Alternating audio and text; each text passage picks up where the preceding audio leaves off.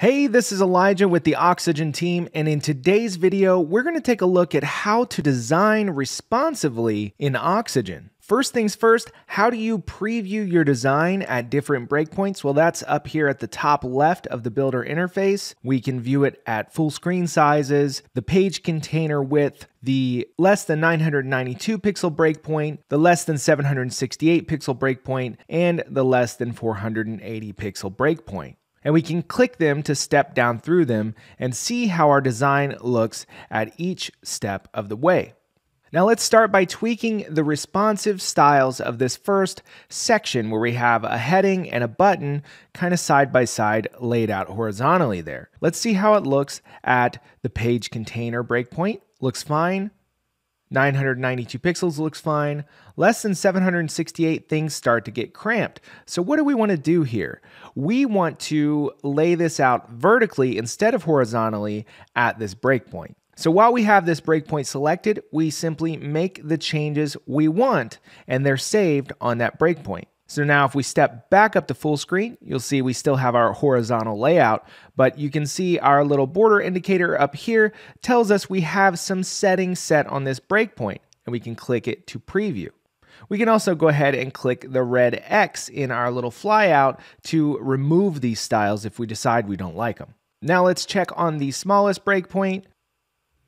And we have a bit of a weird issue with the text layout here, so we're going to go to advanced typography, and we're just going to center everything. And then we might also step our font size down a little bit. I think 32 pixels looks pretty good. Now let's take a look at how to hide and show things based on the breakpoint. So in this next section, I have two images. On desktop, I'm fine with the two images being shown. But let's say on tablets, I want one of the images to disappear. I'm going to select my breakpoint, and then select the element I want to hide. In this case, it's an image inside of a div, so I'm going to select the div that the image is inside of, and I'm going to go to Advanced Layout and set it to Display None.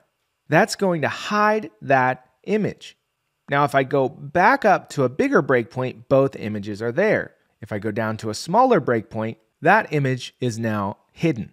Now, if we want to do the reverse and we want to show it on mobile but hide it on desktop, all we need to do is go up to full screen, set it to display none, and then go down to the breakpoint where we want to start showing it and set it to display block or flex. Now, if we go up to our full screen breakpoint, that image is hidden, but at the less than 992 pixel breakpoint, we see the image. Next up, let's look at some of the responsive settings for columns, as columns are widely used in modern website layouts. So columns have some responsive behavior baked in. For example, if we go down to less than 992 pixels, the columns element is going to go ahead and stack vertically. But we can change that breakpoint. If we select the columns element itself and go over to the primary tab of the properties pane, you can see that we have the columns set to stack vertically at less than 992 pixels. But if we want that to happen somewhere else, we can change it. So less than 768. Now at 992, the columns are still side by side. But if we go down one more breakpoint, you can see that they start to stack. Now let's say we have two columns elements. Let's go ahead and reverse the order of the second one by dragging this div up. And now we want to adjust the way these behave on mobile, because if we look at when they're stacking vertically, the first column element has the text and then the image, and the second one has the image and then the text. There's a good way to take care of this. We can just go to the primary tab of the properties pane with the columns element selected and go to the reverse column order dropdown.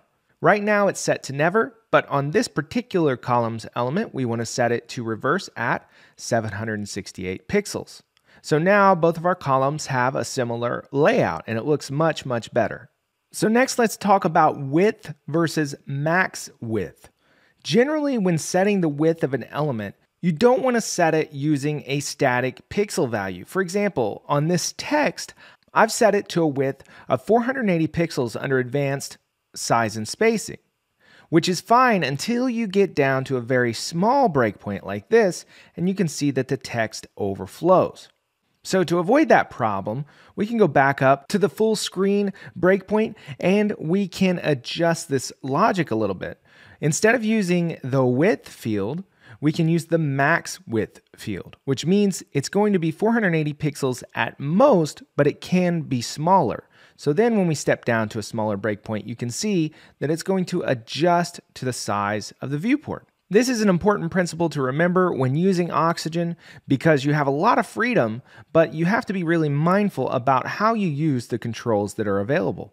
Now, a couple other things to mention when it comes to responsive design in Oxygen is you can change these breakpoints up here in the builder. These pixel values are not hard-coded. We can go to Settings, Global Styles, Width, and Breakpoints, and we can change all 4 breakpoint values: page width, tablet, landscape, and portrait. Note that the breakpoints cannot be larger than the one above them. They do have to cascade down in size, but this gives you some freedom to adapt to, say, larger viewports or very specific device widths.